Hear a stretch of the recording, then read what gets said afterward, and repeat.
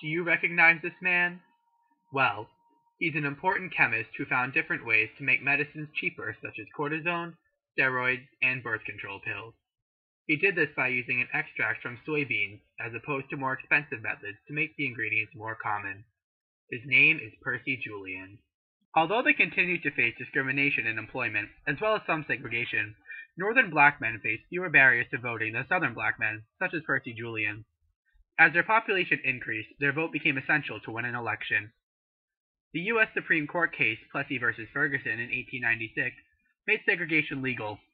It validated the separate but equal ideal shared by many Southerners by saying that it fulfilled the requirements of the 14th Amendment.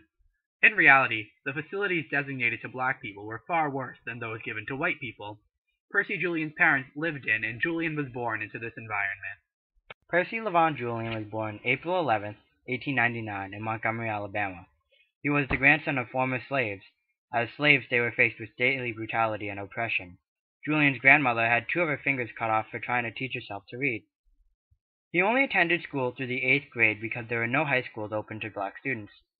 The Freedmen's Bureau set up schools for African American children. Their parents often went with their children so they could also be educated. With African Americans removed from state legislatures, the white majority then began to add restrictions, such as segregated schools, hotels, restaurants, and train cars. Julian went to a segregated elementary school that didn't teach any science. Because there were no high schools, he went to the Alabama State Normal School. There he learned practical skills like blacksmithing and hat making, and they also trained teachers for black schools. Because he wasn't taught about science at school, Julian had to read about science at his father's library. He became interested in chemistry and decided he wanted to be a chemist. Julian's father, however, wanted him to be a doctor. Back then, due to segregation, there was a need for black doctors who would treat black patients. The only jobs in chemistry were in white-owned factories and laboratories. Julian's father warned him about how hard it would be for him to find a job as a chemist, but Percy was determined to be a chemist. Julian quickly found the discrimination he knew in the South also existed elsewhere. Unable to find a place to live in college, he found an attic room at the nearby Sigma Chi fraternity and had to work as a waiter to pay the rent. A chemistry professor at DePauw, William Blanchard, mentored Julian, and Julian turned out to be an excellent student. When Julian graduated in 1920 with a chemistry degree, he had the highest grades in his class and was a member of the Honor Society at his college. But in spite of his success, DePauw refused to make him a full professor because of his race, as white students would not be taught by a black teacher. Julian applied for jobs at prominent chemical companies, but was repeatedly rejected when hiring managers discovered that he was black. Julian almost got hired at the Institute of Paper Chemistry in Appleton, Wisconsin, but the town had a law that said African Americans could not spend the night in Appleton, let alone live and work there. In 1916, less than 5% of all Americans graduated from college. The rate was even lower for African Americans. At DePauw University, Percy Julian and Joseph Pickle worked together on chemicals found in plants. They were interested in a chemical called physostomine, which was able to treat glaucoma.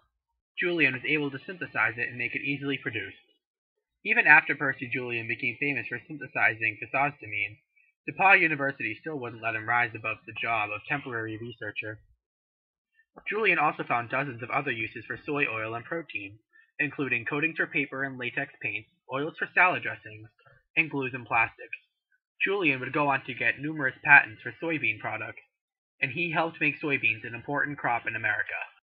Percy Julian also synthesized cortisone to make it cheaper. The cortisone that had cost $700 per gram could now be made for about 50 cents per gram. Just as Julian made physostomine affordable for glaucoma patients, he now made cortisone affordable for arthritis patients. After he sold his company, Julian Laboratories, in 1961, he became one of the first black millionaires before founding the Julian Research Institute, a nonprofit organization that he ran for the rest of his life. Despite his success, Julian still had to face bitter racism. The Julians were the first African-American family to move into Oak Park, a neighborhood in Chicago. Not long after they arrived, their house was firebombed. A second attack occurred the following year. Fortunately, no one was hurt in either incident, and many of Julian's white neighbors stood by him and his family. Julian was the first black chemist elected to the National Academy of the Sciences in 1973. Like many other African Americans at that time, Julian had to pursue his goals away from the United States because of its racial biases. He traveled to Vienna for education. Here he finished his graduate work in organic chemistry in the fall of 1931. This made him the third African American in history to earn a PhD in chemistry. His accomplishments did not go unnoticed. In 1946, Reader's Digest ran his life story under the title The Man Who Wouldn't Give Up. Also, in 1947, the NAACP awarded him with the Spingarn Medal for his discoveries that saved many lives. Also, in 1950, the Chicago Chamber of Commerce named him the Chicagoan of the Year. This also happened to be the same year that he and his family moved to Oak Park. Julian also worked with civil rights groups and was seen as an elder statesman, even though he didn't always agree with its most prominent leader, Martin Luther King Jr. Like many older African Americans at the time, Julian thought younger people like King were trying to achieve too much too fast. He was also opposed to the militant ideas of those like Malcolm X and his followers. Percy Julian died in 1975 of liver cancer.